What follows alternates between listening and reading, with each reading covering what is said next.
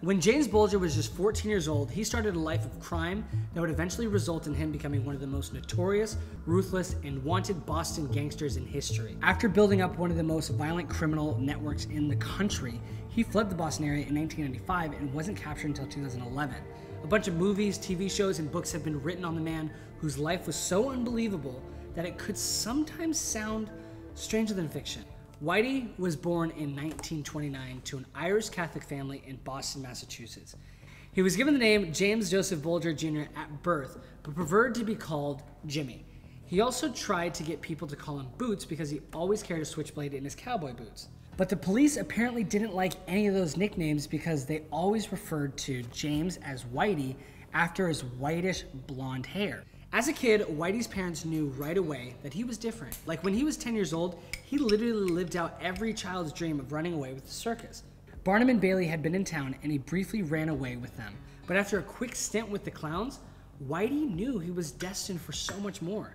The Bulger family grew up in South Boston projects where Whitey was described by the neighbors as a dangerous delinquent. He got into a bunch of vicious fights, wild car chases, and often ran around with his crew known as the Shamrocks. Yo, that sounds like the name of a kindergarten soccer team or something. The Shamrocks? Like, how menacing. Whitey dropped out of high school before he could finish, but that didn't surprise his classmates. They said he was someone who always had a car while everyone was just taking the bus. Is that his classmates' way of subtly hinting that he stole the car? Because if so, I love the pettiness of that. Whitey's life of crime began at an early age. When he was just 14, he was arrested for stealing. And well after that, his criminal record would continue to escalate until it was as long as a CVS receipt. Now that's a lot. He was arrested for larceny, forgery, assault and battery, and armed robbery, all before he was old enough to be tried as an adult. He served 5 years in juvie for his crimes, and as soon as he got out, he joined the Air Force. But somehow, not even the Air Force could whip Whitey into shape, because as soon as he joined the force, he had a big falling out with the authorities and ended up serving time in military jail for assault. Despite all of this, Whitey was honorably discharged in 1952. So as it turns out, apparently you can be a shit person and still get an honorable discharge. Imagine that. His crimes began to escalate, resulting in a bunch of bank robberies from Rhode Island all the way down to Indiana. And in June of 1956, he was eventually caught and sentenced to 25 years in prison. Whitey was first sent to a federal prison in Atlanta, but got caught making plans to escape, so he got carted off to Alcatraz. Apparently, Whitey really enjoyed his time in Alcatraz. In an interview in 2011, Whitey said that if he could choose the epitaph on his tombstone, it would say, "I'd rather be in Alcatraz." That would be a really good bumper sticker. Hello? Whitey served only 9 years of his 25-year sentence, and when he was released, he got right back to doing what he did best, and that was breaking the law. He became an enforcer for a famous crime boss named Donald Killeen, and at one point, a group war erupted between Killeen's crew and their rivals, the Mullins, and this is when one of the most infamous stories about Whitey took place. In the middle of the crossfire, Donald was struck, and at some point, a guy named Mickey got his nose bitten off. Yeesh.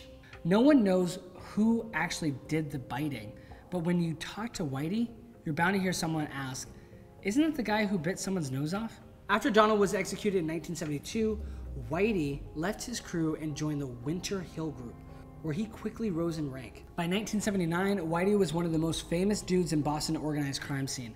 When the Winter Hill leader was sentenced to prison for fixing horse races, Whitey assumed the role of the head honcho. He had a terrorizing presence in the South Boston area, and people were very afraid of him. When a couple decided to open a store in an old gas station where Whitey had his eye for a new meetup spot, Whitey and his crew literally showed up at the couple's house and threatened them. He asked the couple how much they wanted for the store, and when the duo said it wasn't for sale, Whitey's triggerman pulled out his Glock and set it all on the table. The couple's young daughter wandered into the room at this point, and Whitey's sidekick picked her up and put her on his lap and started tousling her hair. This little girl noticed the Glock, picked it up, and started to play with it. She even put it in her mouth at one point, and the sidekick just smiled at the couple like, "Isn't she cute?" Well, after that terrifying situation, the couple got freaked out enough to sell the store to Whitey and his crew for $67,000, even though they initially paid $100,000 for it. And at this store is where another famous Whitey story emerged. Apparently, this guy was walking around Whitey's store one day when he turned a corner and bumped into Whitey. He said the cold, hard glare that Whitey gave him was enough to make him soil his pants. From the mid-1970s to the mid-1990s, Whitey and his pals would have control over a significant amount of Boston's illicit substance scene. They also ran multiple illegal gambling and loaning operations. During the 16-year period where the crimes of his crew flourished, Whitey was keeping a huge secret from everyone. He was an FBI informant. Unbeknownst to even his closest of buddies, Whitey was helping bring down some of the biggest organized crime families in the country, while also building up an even bigger and more powerful crime network of his own. Now, apparently Whitey's brother William was a member of the Massachusetts State Senate, and Whitey was able to take advantage of that. He also had a bunch of friends from childhood who became members of the police force, and Whitey knew how to work them. Whitey was pretty good at his gig too. He actually helped the FBI bring down one of the biggest organized crime families in all of New England, the Patriarchas. And all the while, he remained one of the most dangerous and active mob bosses on the East Coast. Sorry, Special Agent John. How much longer is this going to take? I've got a guy's nose I was planning to bite off at 2 o'clock, and I really can't afford to reschedule. In 1994, the DEA and state police launched an investigation into Whitey's gambling and loaning operation. Whitey and his partner in crime were charged, but Whitey was able to slip away with his girlfriend, Teresa. Apparently, Whitey had caught word from his FBI handler and longtime friend, Special Agent John Connolly, that he was going to be indicted, so he and Teresa skipped town as fast as they could. Teresa realized that the hashtag criminal life wasn't really for her, and a month later, she returned back home with Whitey so that she could be with her kids. As soon as that was settled, Whitey picked up and fled again. This time, he bounced with his new mistress, Catherine, and at one point, he became the second most wanted man, only after Osama bin Laden. Oh my God, I wonder what his parents would think of that. Like, I'm sure they had hopes of their kid making the Dean's List or the Forbes 30 under 30 list or something, but not the FBI's top 10 most wanted. Okay, so officials wanted to catch Whitey really bad. So a $1 million reward was issued for any information that could lead to his arrest. And in 2011, Whitey's life on the run finally came to the end when the FBI was tipped off about his location. He was caught and arrested in Santa Monica, California.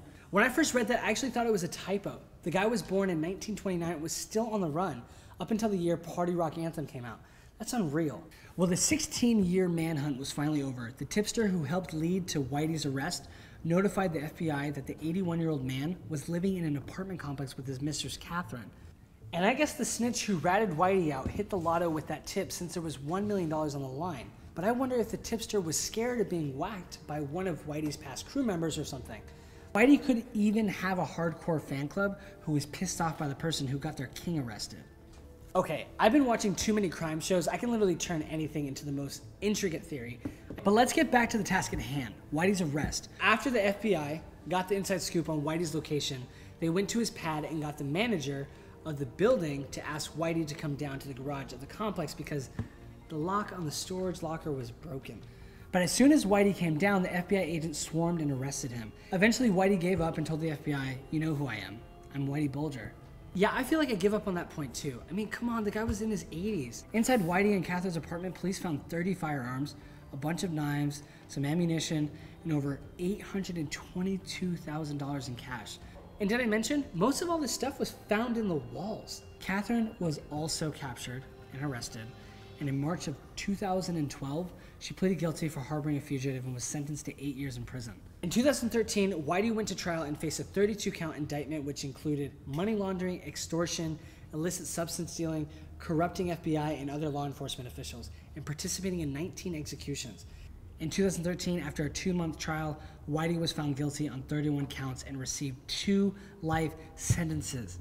During Whitey's sentencing, the judge told him, "The scope, the callousness, the depravity of your crimes are almost unfathomable."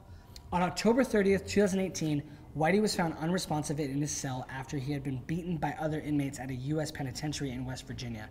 He passed away at 89 years old. And finally, Whitey Bulger's reign of terror was over. And while Whitey's career of crime might have been over, the stories that have emerged about him after his passing have continued to paint a picture of one of the most interesting lives ever lived. In 2020, an interview with one of the jurors from Whitey's trial was published. The interview detailed a more sad, complex life than Whitey had previously let on. The juror came forward and said she regretted voting to convict Bulger after he'd written 70 letters to her from prison. In the letters, Whitey talked about the time he spent in prison for his initial bank robberies and described his unwilling participation in a secret CIA experiment with LSD. That's right. Because if running away with the circus at age 10 isn't ridiculous enough, our boy had a brush with MK Ultra. So something that Whitey's lawyers never brought up in the trial was that when Whitey was finishing out his first prison sentence in the late 1950s, the CIA dosed him with the hallucinogen over 50 times. They were in a desperate search for a mind control substance and used Whitey and a bunch of other inmates as guinea pigs. But the CIA didn't tell them about the mind control part of the experiment. They told inmates it was a way to find the cure for schizophrenia and bribe them into participating by offering reduced sentences. And if you don't already think that's crazy, wait until you hear this. Apparently, Whitey hadn't taken anyone's life up until his first prison sentence where he participated in the MK Ultra trials. So a lot of people, including Whitey's juror pen pal, believed the substances messed with his brain and made him into this famous predator. On the flip side of this narrative, a former federal prosecutor gave some insight on why the MK Ultra bit was not used in trial. He said that jurors could sometimes be swayed more by morality than legality.